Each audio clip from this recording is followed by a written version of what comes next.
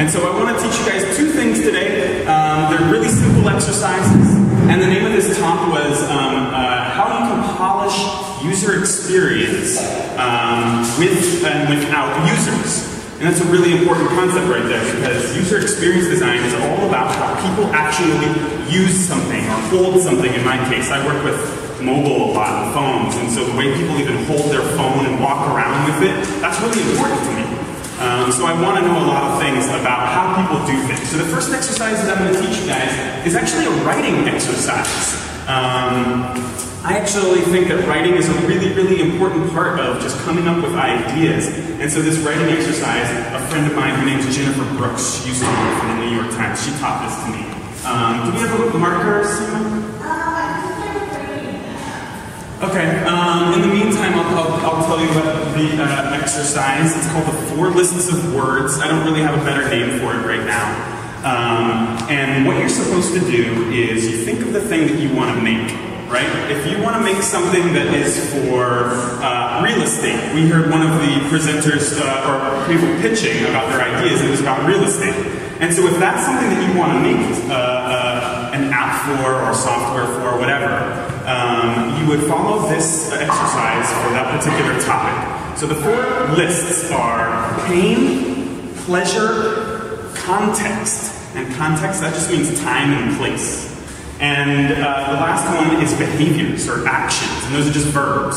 So if real estate is the thing that we're making something about, or what's something more fun than real estate? Game, we heard an educational game. So if educational games, maybe, that's like the super topic that we have. We're gonna write down words, phrases, anecdotes, anything like personal experiences under each one of these lists is all about education and games.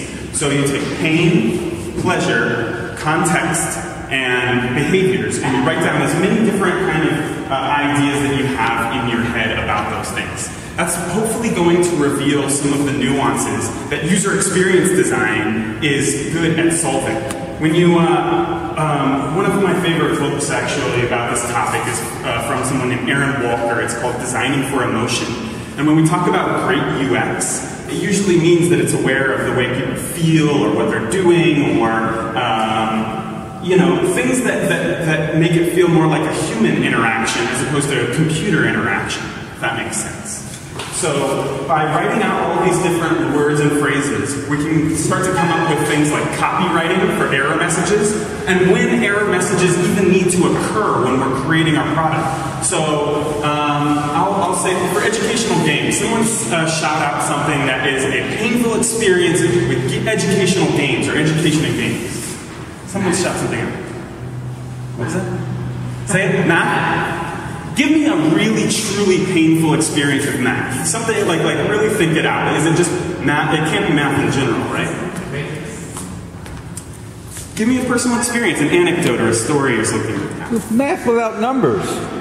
Math without numbers. I still need more like personal, like really get in touch with what is painful about math with numbers. What is it? Not knowing why something's wrong. Not knowing why something's wrong. Great. Perfect. So that's a potential point where someone could get really sad or mad about the thing that they're working on. And so when you kind of come up with these really detailed examples of what's either painful, pleasurable, aware of time, and we'll talk about the other two in a minute, but painful and pleasurable are ones where we can start to say, hey, it looks like you're having trouble assessing this, let me, help you out. And so that's a feature, that's a design idea, and that's a whole development process that needs to go along with understanding how correct someone is, whether or not they've input that they need help, whether or not we just know, like for a fact, that this is a really difficult problem, and they're probably going to need help at certain points. Developers can even do a lot of this work on their own by understanding and watching for moments when people sign off, or they quit, or they close something, and they aggregate all of these kinds of information together to find moments where you need to address error messages. Error messages are a really boring part, but that's one of the greatest things that a usability designer or someone concerned with usability is going to be looking for. So that was pain. What is another topic that someone's pitching an idea or is interested in? Or maybe we should just stick with educational games since we only have probably 15 more minutes. Okay. Happy to take my time? Okay. All right. Good experience with education or games, educational games, or any kind of game. It's a good experience. Learning something new. Cool. Okay. So, what does the system need to know to understand that this is new to a user or not? Right? So when you start to think about profile pages or how a person exists in your app, it's good for you to know if this is a new topic for them or an old topic for them. And it's such a simple distinction, right? But that's what you need to design into a system. And that's how you're going to have a better experience when you know someone's pain points, pleasure points, etc. So the other two that are really important, and they're really important for mobile, and that's where I do a lot of work, is the behaviors that people do, and then the contexts. So again, times and places. And so when I think of educational games, what are the times and places that someone thinks of with an educational game? Someone we haven't heard from yet, yeah? At school, obviously, kids are, that's what they have to do all day long is deal with education and hopefully sometimes some games, maybe not. What were you going to say? Same thing at school, obviously. So if that's the time and the place, what are the conditions in a school that you have to meet for this thing to actually be successful? You don't want to take away attention or get a kid in trouble or things like that. So notifications, if mobile is something that you're really interested in, notifications are a really interesting part of mobile. And if you send a notification and it alerts someone's phone, or be it a teacher or a student, I don't know if students have phones in class these days, do they? No, they don't. That's good. Hopefully that never happens. I hoped wireless would never go in the subway, but I think that's going to happen. So phones in the classroom would be bad. And notifications during class time would also be pretty ineffective, right? So when is a good time to send a notification to a student? After school. Perfect. And so these are things that we can understand when we start to write out and list out really personal and, just good, rich stories and anecdotes about a topic, be it pain, pleasure, or context. Now the last one, behaviors, are some of the more difficult things to understand because they're very abstract. Because you'll have a behavior like learning. That's something that happens in educational games, obviously, right? But learning is a really, really complex topic, and it's one that I'm really interested in. But as far as you list out all of the different things and actions and things like that people go through, you can start to get really detailed with those as well. So receiving grades or evaluation, receiving maybe feedback throughout a course, and you kind of do place it in the context a little bit, but there's still these verbs and there's these things that need to happen, and sometimes you can tie those with the pain points and the pleasure points.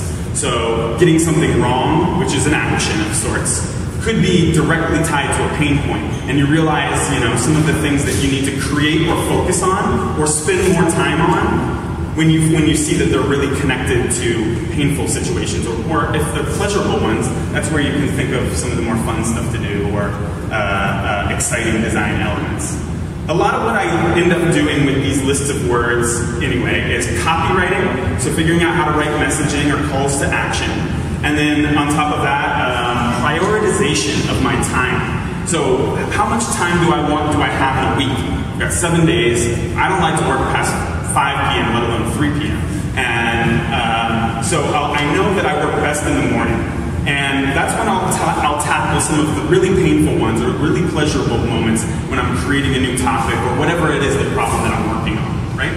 So that's the 4 list of words. Okay, the last exercise is, are there any questions on the 4 list of words before we move on to this one? No? There's like a big beam in the way here. Move over.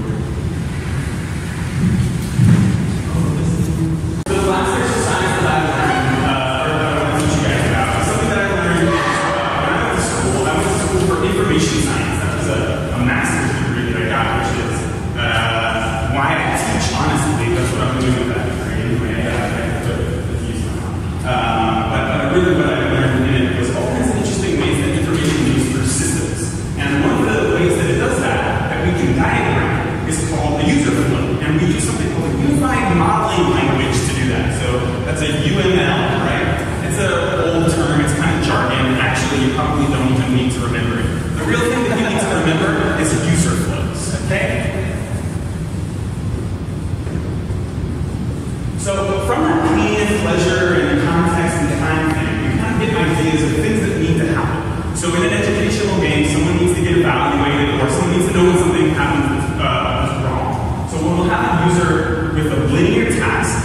Linear meaning it's straight, it doesn't like branch off and stuff like that. And so what we're looking for is all the things that happen in that task.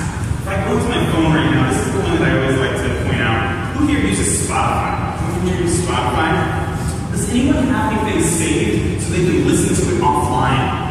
Yeah? Anyone have anything saved so you can listen to it offline? Yeah. Oh, maybe it's not. I do. Okay, good. So in Spotify, there's a really direct, linear way to save something to listen to it offline, right? There's more than one, but that doesn't mean that we have to map them all with all these branches. We want to pick out every single one, starting with the beginning and ending with the end, right? So when I open up Spotify, I end up on a home page, and I have to tap something, right? Now I'm going to tap the menu button, and the menu button looks like this.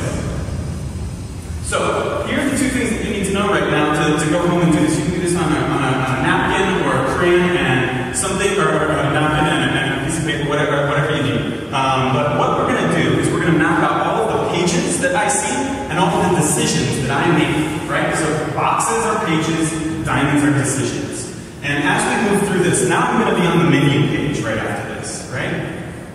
I have a question. Is it a more comprehensive version of a sitemap? No, a sitemap is something that kind of gives you, it's like a map where it shows you everything. So if I was looking at a map of Long Island City, I would see everything there. This is just a linear task. It involves decision points, and we want to break them up so they're not, but that's a really good question. I often get that question. So the difference then, a sitemap kind of shows you every single page like a big map versus a path through that map, right?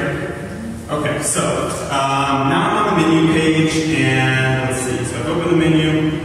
Now I have some options, and I'm gonna, and now the user could do any kind of thing with it. It can tap anywhere, but I want to show just what it takes to save an album for offline listening.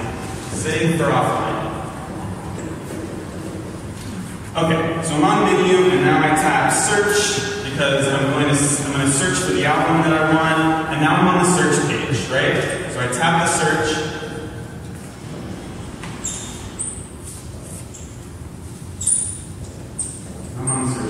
Okay, bonus question. What happened between each one of these pages?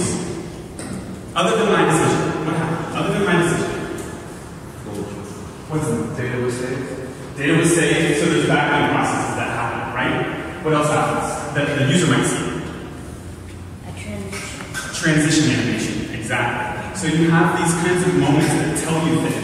So we can start to use more than just pages and diamonds to talk about a flowchart. We can use, honestly, we can use any language we want as long as we give it a key. You know what a key or a legend is, right?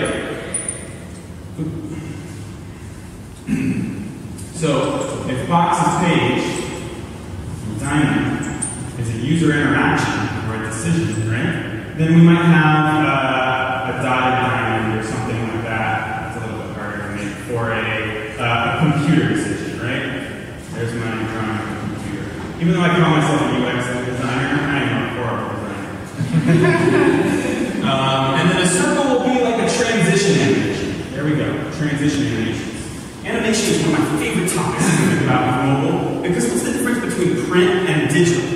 Motion, right? It's one of the biggest differences anyway. And with all that motion that you have there, that's a whole new medium for describing and telling things. Like the transition animation for searching something might be, I don't know, these are really interesting, petty ideas that I spend a lot of time thinking about, and they're very complex. I'm not going to be the one to say that I know everything about them, because that would be silly. How could anyone know everything about something? Anyway, so we're going to continue along with this thing, and we're going to look at all the different moments that some of the designers have products similar to ours or our own. So in my job, often I have to do redesigns. So I'll look at the existing thing, and I'll kind of map out everything about it. And then I know that there are some competitors that do things kind of like me. So if I'm Spotify, I might look at how iTunes Match works, or what are some other music services? Pandora. Pardon? Pandora, Sonza, there's so many. See, and if you guys want to go out and make the next music now, learning from your competitors and learning from like the place that people have already come from by mapping out all these things, very simply, is going to be a way that you can do these things without users. Now, when you do it with users, and you see that this is the way that it's going to be done, and there's multiple ways that it can be done, you want to find out which ones are the trends that people use the most, and like search.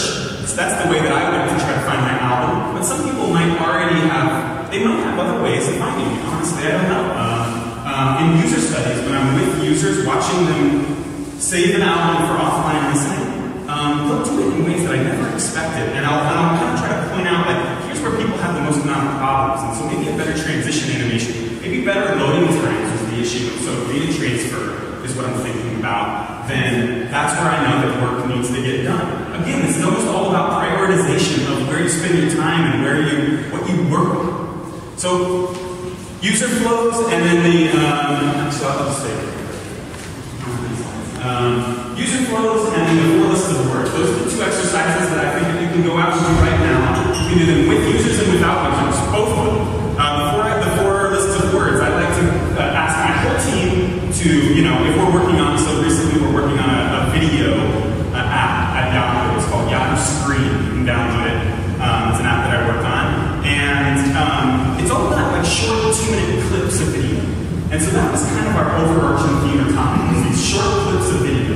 And so we did our 4 lists of words: pain, pleasure, context, just times and settings, and then behaviors. And we listed all of these things out, and that's how we think about new ideas or where users might be having problems. And then when I bring users to interview, I'll have them do the exact same thing to see if maybe we're just thinking in a bubble, which 25-year-old white